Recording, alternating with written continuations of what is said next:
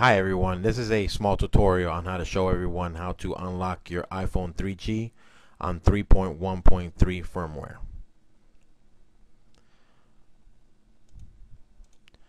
As you guys can see, I am on 3.1.3 and you can see up here it is unlocked. I got my T-Mobile up here. Okay. The first thing you have to do is re-jailbreak your 3.1.3 by using Snowbreeze version 1.5 that's out now to do the 3.1.3.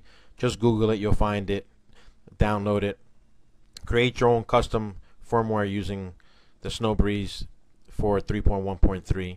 This will only jailbreak your iPhone. Once your iPhone is jailbroken, you can go into it, go into Cydia. Go into Cydia, then type in FUZZYBAND. See, I have it here.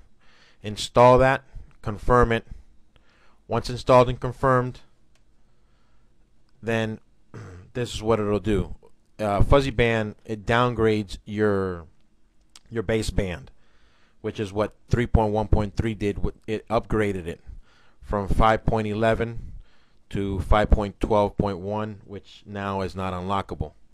So with FUZZYBAND, here's the icon right here.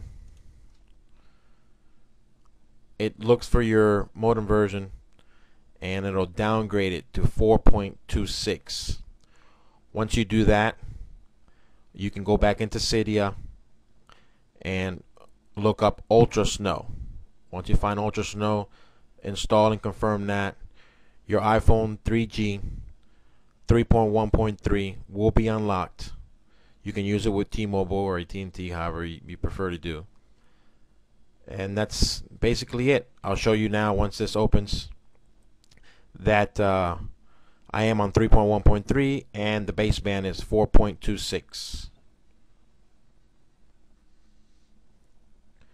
Okay, you guys, here you go. This is FUZZYBAND. It opened up and see it says bootloader version 05.08. If you don't know what you have, download FUZZYBAND. It will tell you. If you do not have 0.08, this will not work. It will not downgrade your baseband. But if you are lucky enough to have it, you will still be able to use your iPhone 3G on 3.1.3 unlocked. You can see here it says iPhone version 3.1.3, and it's telling me that I am ready for Ultra Snow. I already have it. I'm not, do it. I'm not gonna do it right now, but it's done. It's unlocked. I'll show you now what it looks like on the settings.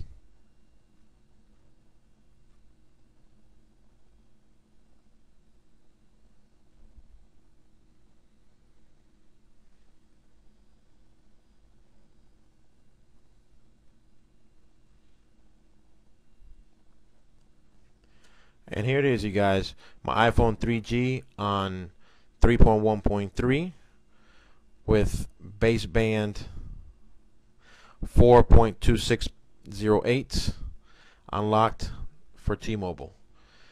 Hopefully this was helpful for you guys. Leave me any comments. Thank you.